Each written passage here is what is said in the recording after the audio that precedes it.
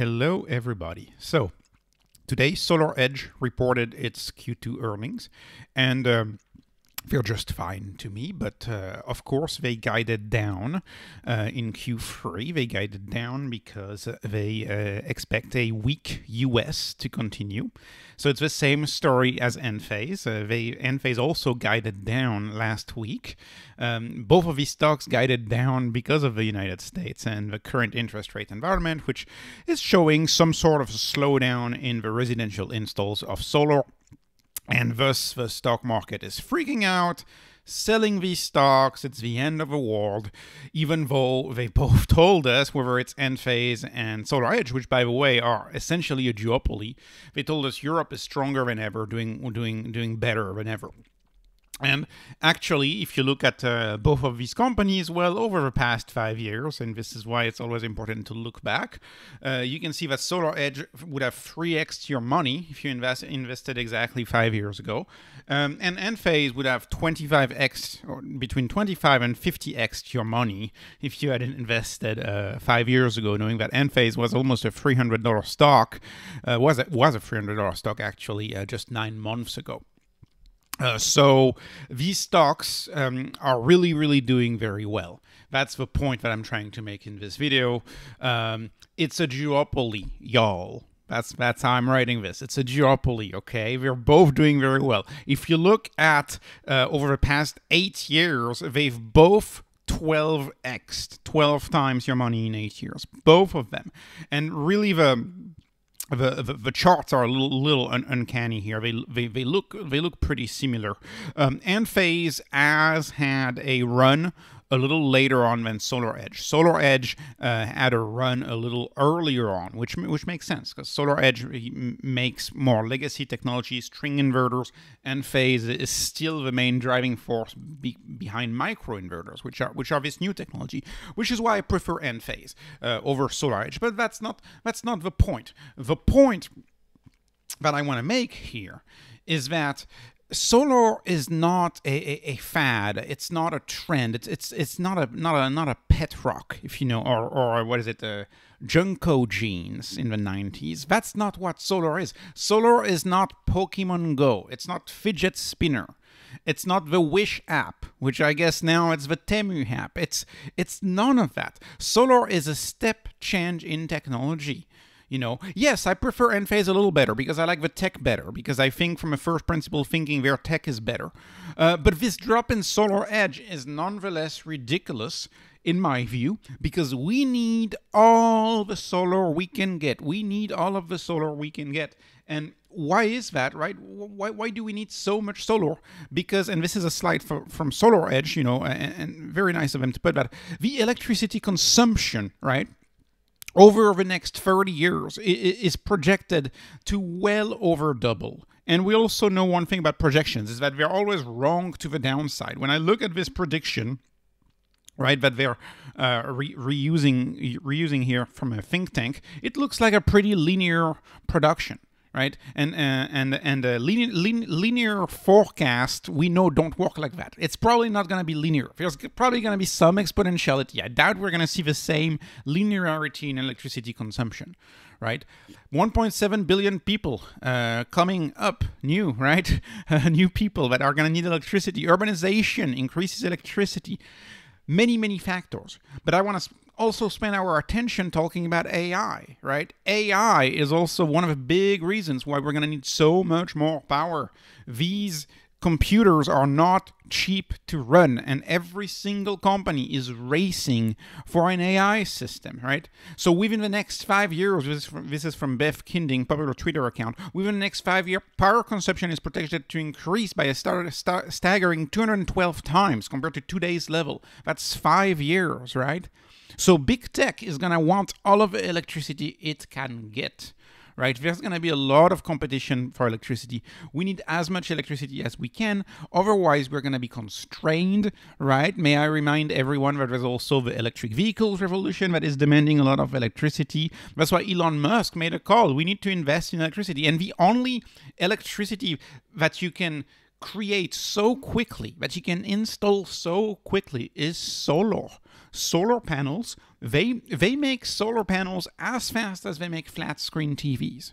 Right? The Chinese literally own the market and are flooding the market with solar panels. They are so cheap. I'm going to get back to it at the end of the video as to why they're so cheap.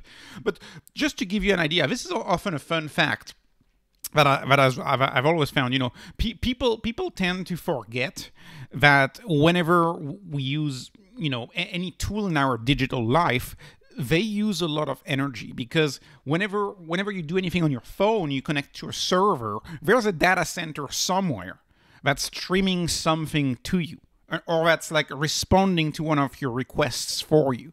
And that uses a lot of energy. And in fact, if you listen to the very official numbers of the IEA, very long article here, you can read it and look at it, and I trust their assumptions on this one, because so you have a lot of poorly written articles that tell you, you know, silly numbers that are not realistic, but this one is more realistic. One streaming user of a 4K video, right, uses about 120 watts of data center power. So think about how many people in the West spend at least 1,000 watts just watching YouTube or streaming stuff, right?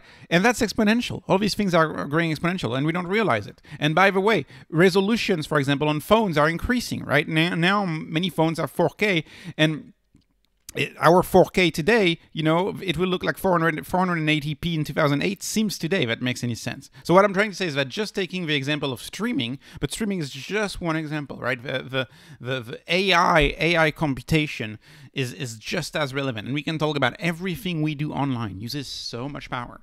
You know, and a little question, like how much power do you think this is gonna cost, right? This is gonna cost streaming giant screens in front of your eyes, watching TV as if you were in a theater, right? You watch a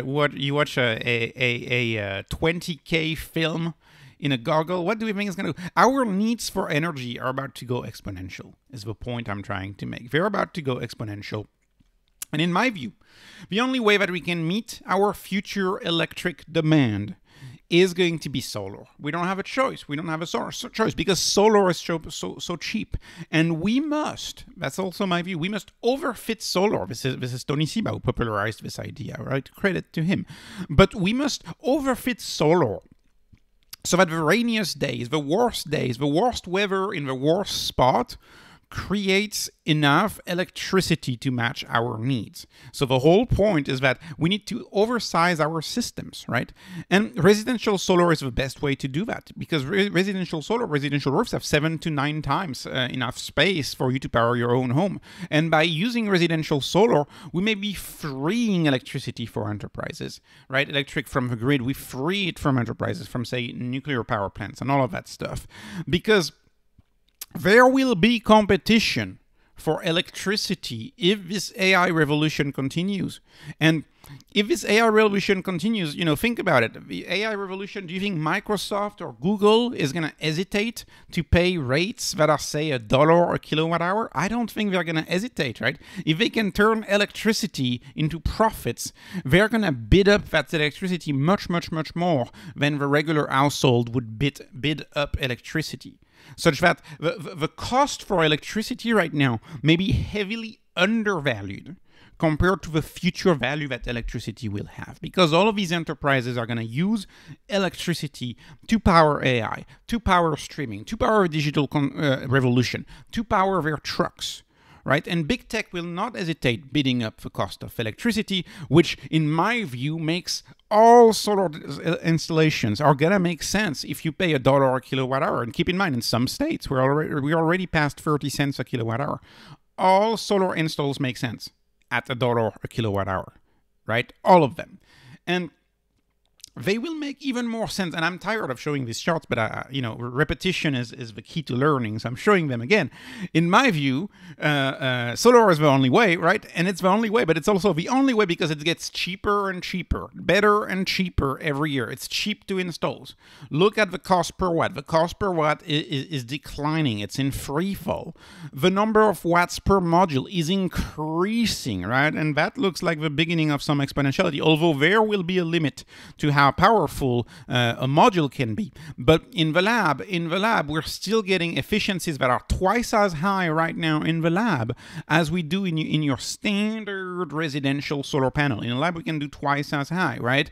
What will labs be doing 10 or 15 years from now? How much better are we going to get, right? You may have seen all the superconductor news, right? Something that is not supposed to happen is confirmed. We're making a lot of progress in technology. We're at 47% efficiency. Can we get to 60-70% efficiency in the lab in 2030, which would give us 40% efficiency in the real world, right? And hope for another doubling yet again. Can we get to that?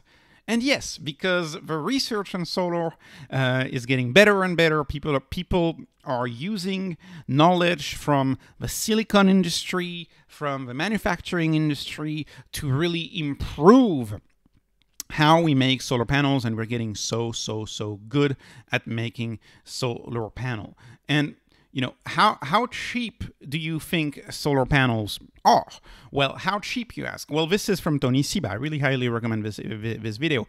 Tony Seba is showing us that solar can actually be cheaper than structural plywood. And you know, try to think critically on this slide as to his observation, which is buy the house, get the free energy, or buy the energy, get the free house. Right, this is a very deep thought, because, and this is happening in Europe, by the way, when we see all of these pop-up solar installs, plug-and-play solar installs. We are not limited to solar on our roof. We can also put solar on our walls. And it doesn't look that bad in a modern construction. We can entirely put solar on our walls and on our roof. And then how many more energy do you get per house? Then you move from a 7 to 9x, right, to a 14 to 18x your potential needs. And I just want to demonstrate this fact right here, cheaper than plywood. And this is, I think, the most impactful part of this video. So this is on Alibaba right now. I just took a random solar panel. This is a fully black solar panel. It's very popular. A lot of people love black solar panels. They think they look good, at least better than the bluish solar panels, is what a lot of people say. It's a matter of taste. But anyways, so let's assume you're going to order solar panels from China. You buy 10 containers, let's assume, right? So you're ordering the cheapest panel, 410 watt per panel. You're ordering the max quantity. Your price per panel at 16 cents per watt. Your price per panel is $65. You're paying $65 for these giant panels. Keep in mind, they're about the size of plywood, comparable, right? And if you were to play the devil's advocate, you could take, as an example, panels that they almost don't make anymore. But, you know, these panels go 5 years back. They used to be 250 watts, right? So if you were to buy a 5-year-old panel, and of course you were to pay this price per watt, you'd get even cheaper. You'd get even $40 per panel, brand new.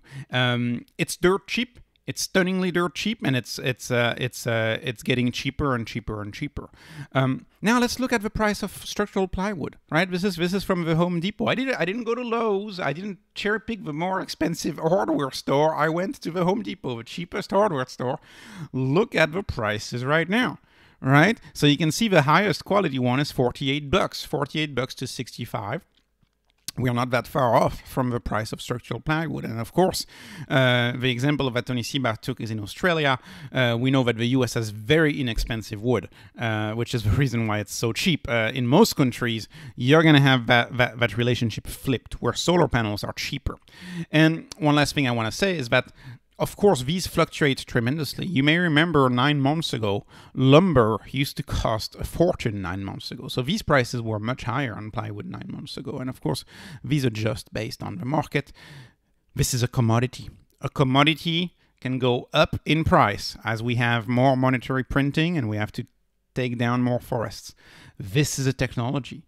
Technology reduce in price year after year, and who knows how cheap solar panels are going to get. You know, they will have a floor at some point, but we have not reached that floor, right? So this comparison is absolutely stunning to think solar panels are dirt cheap SolarEdge and Enphase both take care of the back end of these solar panels. They take this solar panel and they turn it into usable electricity for our homes, which therefore frees up electricity for all of the other needs of society. And this is very powerful stuff. I am very bullish on both companies. I prefer Enphase, but I'm very bullish on both companies. To me, this is a good moment for me to add. I added some to Enphase this morning, and I'm happy about the cheap prices right now. The market is not looking in the long term enough. The market is just so short term, in my view. Anyways, this was not investment advice. This is just entertainment. Appreciate your likes, appreciate your subscribes. Have a wonderful day.